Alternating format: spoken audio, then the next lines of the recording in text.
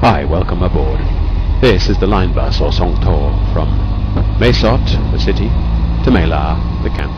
The trip will take about 40 minutes or so, depending on how often we have to stop. We've already passed through the flatter farming country and are now heading up through the hills towards the camp. It's the dry season, so although it's hot, it looks like autumn, with lots of trees losing their leaves.